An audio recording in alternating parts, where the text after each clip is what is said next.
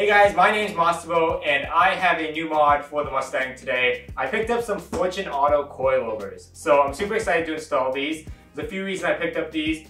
They're going to improve handling dramatically on stuff like the track and canyons and things like that. And it's going to be adjustable ride height now. So instead of my old setup, which you're going to see in a couple minutes here, these are going to be able to be adjusting the ride height if I want to go higher or lower with the car. So in the box, you have some spanner wrenches with your custom certificate of assembly signed by whoever built the coilovers. All of Fortune Auto's coilovers are handmade by them, which is really cool. And then starting off in the box here, we have the front coilovers. So these are for the front. This is the coil sitting on top of the threaded shock body. We have some camber adjustment at the top, some damping control.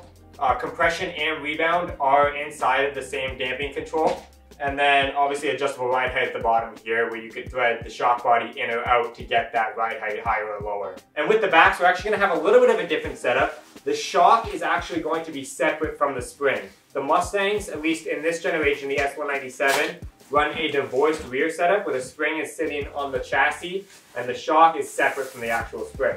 So here are the rears. Here, as you can see, it is just the shock, but you still have adjustable ride height on the spring and the spring perch, and then you match the shock to whatever ride height you want the spring to go to. But we're going to talk about that, all of that more when we do the installation on the actual car. And the last thing you really get in the box is some sway bar end links for the front end, and that's really all you get with the coilovers. That is all you really need to install them. So we're going to remove all of this, and we're going to go to the car and start on the process.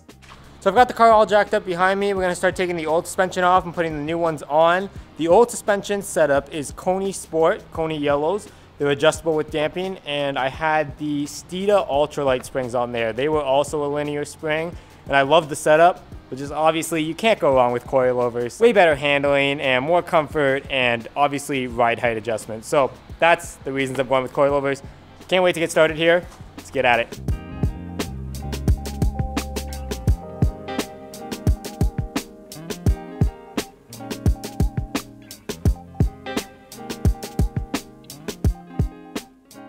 So we took the old shock out of the car and we have the new Fortune Auto set up here. What I ended up doing is I took both out of the box. That way we can make sure they're both the same length, because you do want both shocks, left and right, driver and passenger side of the car, to be the exact same length side by side.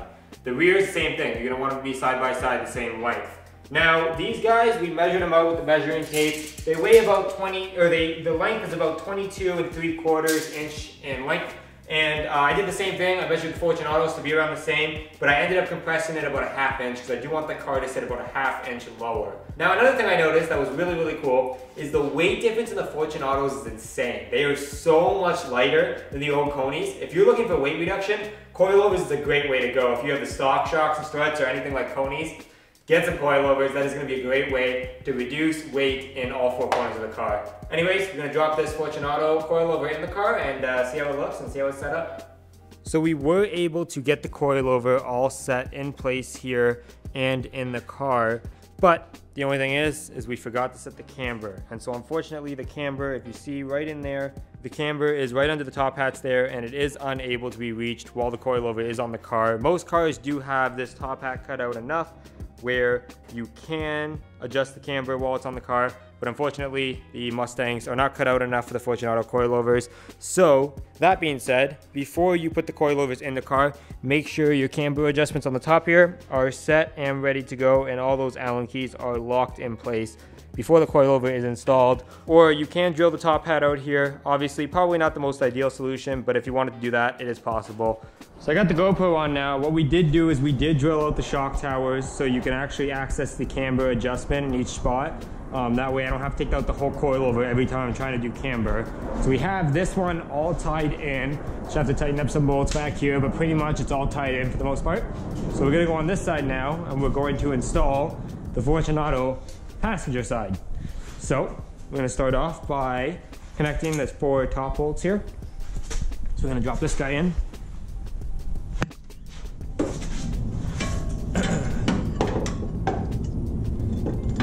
And I'm gonna hold it in place while I get up there. Hold it in place while I put these nuts on. Oh, actually, I forgot the washers. Gotta have washers. Can't forget those. So we got one on. Put the other side on. All right, cool. And now we'll put the rest of them on. Okay. And put this guy on. So I can go pretty far down with that one. Get these guys up, and then we're gonna push this side up so we can get the nut on some more. All right, and I mean, we're pretty good. It's not all the way tightened or anything, but for the most part, it's up there. It's good to go. So we're gonna start on this bottom piece now. I'm gonna start by pushing the knuckle up and putting my screws in. Got my screws. Which way do those screws go? Forget. I'm gonna put one in for now, or even both maybe, and then I'm gonna go check the other side if I can get it in there. There we go. Perfect. Got one in, and put the bottom one in. I think this is the way they go, but it might not be. Come on, you can do it. There we go. Perfect. All right, so that side's in, but let's check and make sure we put the screws the right way. So, yep, it's on towards the front of the car, the head of the bolt. And we got it good. Put the head of the bolt towards the front of the car. So now we're gonna get these two huge nuts. These are gonna be 21 mil nuts. Awesome. Now that we got the knuckle connected, we can go ahead and tie in this brake line back here. So what you're gonna do now is you're gonna get this little bracket that holds it at the back. You're gonna reposition it in a way that you can actually get it on to the back hole here of the coilover. All right, so we ended up fixing the brake line. We bent it a little bit. It was actually bent inwards for some reason. So we ended up bending it back a little bit, and now it is good to go, and I'm able to pin it back there. So we're gonna I actually had to buy these screws because the screws that were originally on the brake line to tie it back here to the coilover were too short. So I'm gonna put the lock washer on and the washer. Put that washer on, and then we're gonna tie it back here. And I think I'm gonna go that way. Yeah, I'm gonna put it that way. And we might have a little bit of an issue with this coilover hole being too small, even though we did tap this one as well. But we'll see. I don't think the tap is gonna hold on this coilover either. It didn't hold on the last one just because the hole is so like thin on this part, the metal, and so it didn't really hold, which is why we got the nut. So we're good in any case. Putting that nut on now. Coilovers, it's not very far off from installing any other suspension. It's just a lot of little things you need to look at and work on, and things like the camber that we had to drill the shock tower for, things like that you just kind of have to watch out for and make sure you are grabbing. So I'm gonna get a 13 mil here, and I think it's a 10 mil for the head, 13 mil for the nut. Sorry, I keep hitting the fender, it's just so close. Let's see here, 10 mil. Yep, the head's a 10 mil. And we got a 13 mil, set to tighten. We're gonna tighten that bad boy up.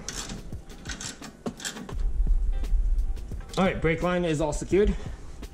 So now we're gonna get that sway bar end length. We're gonna match it to here. So I have white line sway bars, and I was gonna use their end lengths, but they ended up not working out. They were way too large because the original Coney, I had Coney struts on here, as you know. The original Coney shocks, the mounting point for this was like way up here because it didn't have all these threads for the shock body because you couldn't adjust the ride height. But with this much lower mounting point, you definitely need to use Fortunato's end links. So I'm gonna put this guy on, gonna tighten him up. And basically it's gonna be two 17 mils. Ask me how I know, I did the other side. 17 mils, a 17 mil socket, and we got a 17 mil wrench. And, oh, no, that's not where it goes. It goes over here, back here. It goes back here, there's a little nut back there that you can grab onto.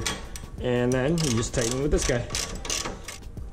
And I'm gonna go over all these bolts after and make sure they're like 100% tight. Forget what these nuts are. We'll have to find that. But I am gonna contract this all the way. That way is the shortest length possible. This is a 13. Is it a 13? I believe it is a 14. Maybe not. Maybe I'm wrong. Nope, it's a 14. Cool. And we'll get that. We'll get another 14. We'll hold this up here. And we're going to probably loosen this one up so it can contract properly. So I don't think it's contracting properly right now. So we're going to put a wrench up here. We're going to put a wrench down here. And we're going to tighten this guy up. That's good. Perfect. And then we'll tighten this guy up at the top here. We do have all the bolts tightened up and ready to go. So this front one is good to go. It is ready to rock. And I am very, very excited to see what these feel like on the street. Now all we gotta do is the rears. So basically what we're gonna do for that is we're gonna remove the old suspension here. We're gonna take the jack stands off of the axle so we can drop the axle by removing the sway bar end links and the shocks, and that is going to drop the axle, allowing that spring to pop out. We're going to put the new springs in there with the spring perch, adjust the ride height by the spring perch, and then install the shock accordingly to the ride height that we adjusted, and drop the car, put it on its wheels, and check out the ride height. And after that, we'll be good to go and ready to start driving this thing in the mountains and the canyons and see what it feels like with the new coilovers. So we'll see you when that's all wrapped up and ready to go. So it's a few days later, and I do have the Fortunatos all buttoned up and on the car, front and rear, and my overall verdict of these coilovers is they're really good. They're really good at what they do. And so let's talk a little bit about what they do and why they're so good. So these are Fortunato 500s. This is their street track line of suspension, so it's really good for street use and track use at the same time. Now, you guys might know this already, but this is a daily driver. I drive it every day. I want something that's gonna be comfortable on the street, but when I go to those back roads and those canyons, I wanna handle really well and I wanna be able to hit those corners really hard. So these are really good for daily driving. And then when you wanna go to the track day on the weekends, you can do that. It's going to be able to hit those corners hard and take the abuse just fine. Now, I did go with the Hyperco springs on these Fortunatos. I actually called Fortunato myself and I asked what they recommend, and they recommended if you're gonna use these coilovers long term and for the track use and things like that, you're gonna wanna go with the Hyperco springs or the Swift spring upgrade. So I did end up doing that, and I love the Hyperco springs. I went with the 8 kilogram front and a 5 kilogram rear spring rate, as recommended by Fortunato themselves, and I can say they're really good. Now, on the S197 chassis, our shocks are known as McPherson shocks. They're not double wishbone like, let's say, a Miata or anything like that. And these coilovers do have 24 clicks of damping control. So what that means is that compression and rebound are in the same damping control on the top of the coilover, and you're gonna be able to adjust how stiff or how soft you want these coilovers to be on that top knob on each individual coilover. So that's really cool. What I've gone and done is I set them all in the middle for right now. I just want to see how the car reacts, something like that, and then as I own them over time, I'll probably go either stiffer or softer depending on if I'm daily driving the car or if I want to hit those back roads on the weekend. So as you can see, the car is sitting super, super low now, and I love it. I think it looks amazing. I love that really low look. I wouldn't consider this slammed, but I would say it's pretty close to it. Now that comes with the drawbacks of the exhaust on this car. Specifically, the mid pipe is sitting super low to the ground, within inches, I would say. So I'm hoping to not have any problems there in the future. But the car handles, like I said, way better than before. The springs are a linear spring now, and I think I had some type of progressive spring before. It's a little hard to find information on the internet of my previous setup, but I love the linear spring rate. The car is very predictable on corners. As I pull it into a corner, I know exactly what it's gonna do and how much control and input to give it with the steering wheel. The car also has super minimal amounts of body roll. I would say it's very minimal, and I do like that too. I like a bit of a stiffer setup when I'm driving. And I would say with the new coilovers, on smooth roads, it's a little bit smoother than the old setup is, but then when you hit some bumps in the road and things like that, it's a little bit stiffer. And really, that's all you can say about these coilovers. Overall, I think it's a really good coilover, and if you're considering picking up a set of Fortunatos, do it. Don't even consider this or that or going with a different brand. Fortunato is an amazing brand to have on your car, and I'm proud to rock them on this car. So that's all I have to say about these coilovers. But if you're into Mustang mods and things like that, definitely check out my channel. I do a lot of videos on installations and mods and race days and things like that. Big autocross guy for right now, but I'll be moving into track use a little bit later on in this year or maybe early next year, so we'll get to that. But anyway guys, thank you so much for watching. If you learned anything about coilovers in this video, drop a like down below. And if you have any questions about them, drop a comment. I'll be sure to answer that. But anyways, thanks for watching guys, and I'll catch you in the next one. Peace.